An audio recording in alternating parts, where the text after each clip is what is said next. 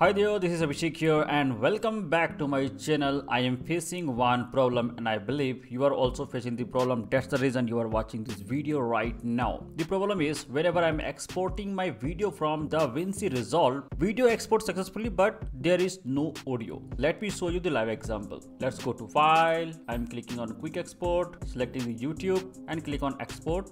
I'm giving the file name as test1, save. So guys, as here you can see, the file has been exported successfully. Let me show you. This is the file by the name test1.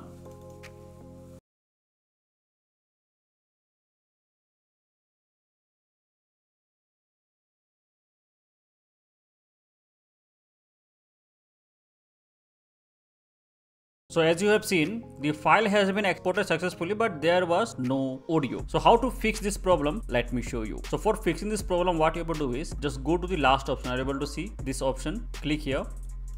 And here click on custom export. In this section, select the option called video. Select the coder as MPEG and it will be selected as MPEG-4, that is MPEG-4, and go to audio. From the list, choose this option linear PCM, and from the last section, choose this one bus 1 stereo. No need to do the same setting again and again. What you can do is just click on this 3 dot and click on save as new presets, and you can give the presets name as custom 1. Okay. Now from next time, whenever you want to export the video, just click on this custom and you will get the option called custom 1. If there is multiple settings, you will get multiple settings in the same section.